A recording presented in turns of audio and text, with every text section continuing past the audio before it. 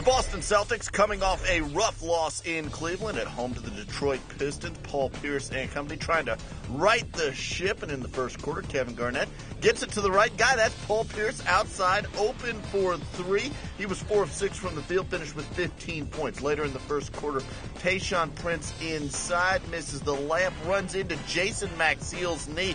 Play continues on the other end. Up top, that's Kevin Garnett with the alley-oop throwdown, but check it one more time with the spot shadow. Prince goes down hard. He'd leave the game and not return. Stick and stay with NBA.com for details on his condition. Later in the first quarter, Will Bynum all the way down the court with the driving layup inside. He finished with 14 points on the night, but Boston still up 20-11 second quarter. Nate Robinson to Michael Finley. New Celtics making friends. Finley, 6 of 7 from the field.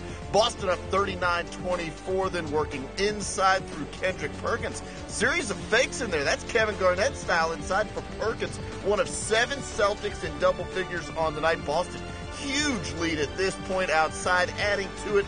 That's Ray Allen with the triple, 62-35 at that point. They led it by 29 at the half. Third quarter off the Paul Pierce steal. It's Rajon Rondo up ahead, and Kendrick Perkins slamming this one home. Boston up 72-41, a 31-point lead in the third quarter. Still more Boston. Kevin Garnett alone at the other end. He gets the easy layup.